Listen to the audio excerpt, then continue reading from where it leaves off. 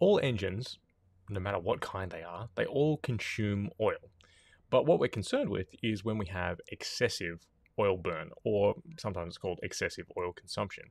So you're probably familiar with this. You know, you're filling up with oil, and when you go to do your regular oil change, you pull out the dipstick, and all of a sudden there's no oil on the end of it, right? That would be unusual because it's a change, right? So previously you've had regular oil consumption, and now you're having higher oil consumption. So why could that be? Well, there's a few reasons. Just to summarize them here, you've got leaks in the valve guide or seal leaks, liner scoring and scuffing, an overload bore, incorrect ring installation, ring sticking, as well as high oil volatility. Now, when you look at all the components in the engine, there's a variety of places that need to be lubricated.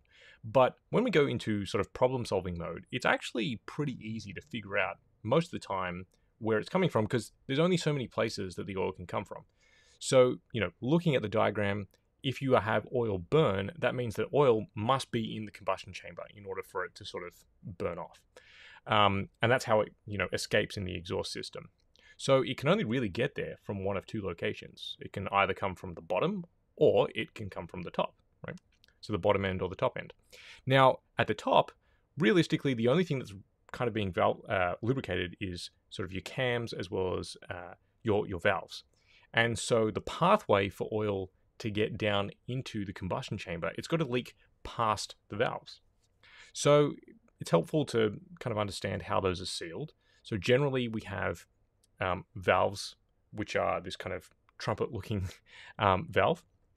They've got valve guide seals, and there's also a valve guide. Now the valve guides sometimes are integral to the block, sometimes they're not.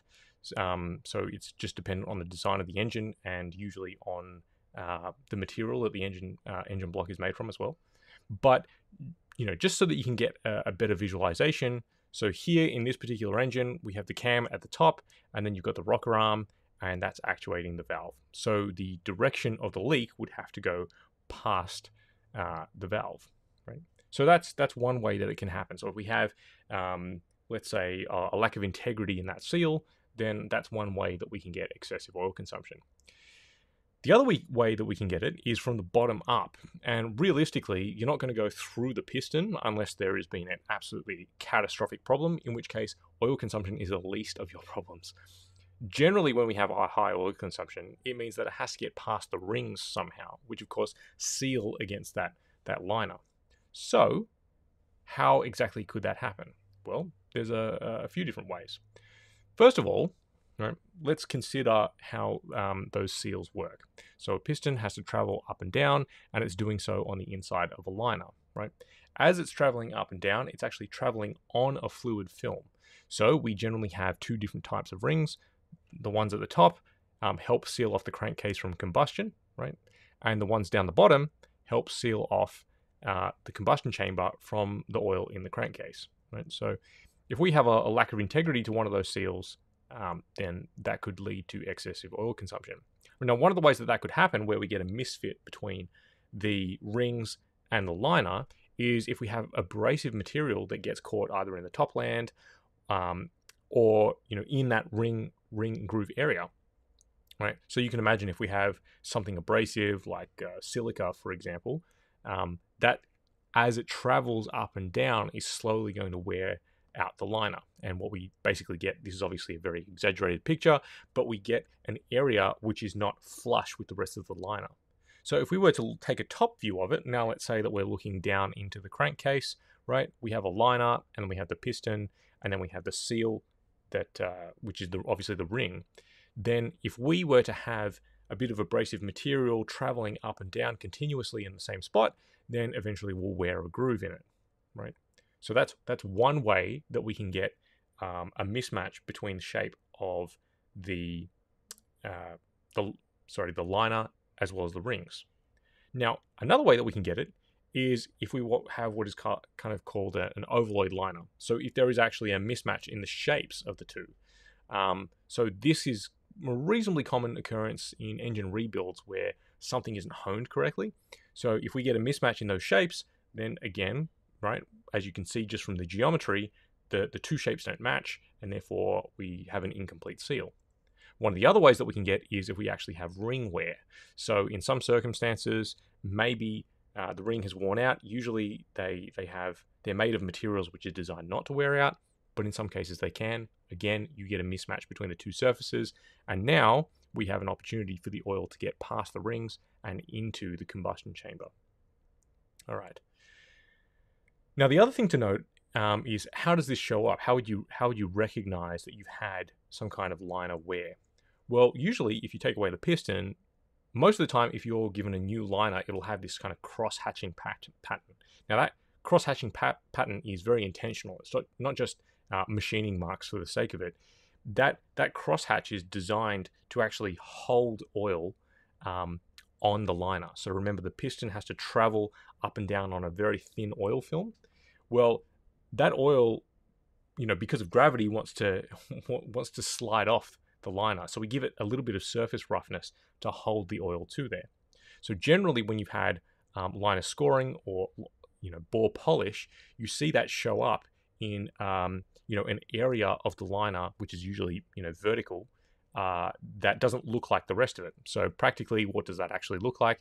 So here you can see in this first arrow pointing towards the regular crosshatch pattern, and then you get some liner scuffing or scoring, and then there's some areas of liner polish as well, right? So that's how you would recognize that has occurred. All right, then when we actually take a look at the design of the rings, right? Let's say, for example, if you look at the combustion rings, which are up top, there's a few different designs to these, and they're all designed to do roughly the same thing, right? So they have a bit of a shape to them, which enables them to use the pressure of the combustion gases to increase the seal against the liner wall. Now, there are, as I said, a few different profiles to these, but many of them work in roughly the same way. So the idea here is that if the piston is traveling up, right, then it's traveling on that oil film, but the friction wants to drag the right side of this cross-section down, right? So it's actually going to move a little bit in the liner groove, right? And now the face that it's presenting to the wall is one which wants to slide up and down on that oil film. If we reverse the direction of the piston, so now the piston is traveling down, then the friction on the right side of that liner, right, is actually now in the upward direction. So it's now going to rotate. And now in this position, it's actually scraping the oil back down into the crankcase, right? So that's how it's designed to work. However, in some circumstances, we get people who actually install the rings upside down. So maybe they're not aware, for example, that rings can be installed upside down. Maybe they think that it's sort of bidirectional. And in that case, what we're doing is we're actually scraping oil up into the combustion chamber. And so that's not ideal, right? So that can be one reason that we have excessive oil consumption. Now, I'm aware that not all of these designs have just 2 rings. Often, right, there's 3, so there'll be some kind of intermediate ring as well, right? Now, the other thing that can happen, right, is that we obviously have oil on the liner walls, and the liner wall is extremely hot, right, because it's exposed to those combustion temperatures. So the other factor which can cause, well, not really cause, but contribute to excessive oil burn is the volatility of the oil itself. We've gone through this before, where we've talked about the difference in molecular weight distributions between, let's say, for example, a group 1 and a PAO. So if you look across the distribution, the viscosity is kind of the average of all the different molecule sizes within the oil. And the idea is that as you further refine the base oil package, right, what you're doing is you're narrowing the peak. So there are fewer molecules which are in this dotted box, right? So there are fewer molecules with very light weight which want to volatilize off. So if you have a much narrower band, that means that your engine oil has less volatility and you will likely have less oil consumption.